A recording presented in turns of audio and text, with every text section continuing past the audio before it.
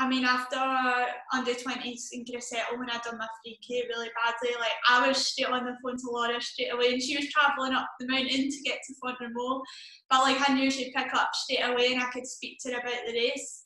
And I had the 1500 the next day, and yeah, just stuff like that. Like, we probably weren't even that close at that age. Yeah. Like, I wasn't long in the group, but I knew if I phoned Laura, she'd give me a kick for tomorrow.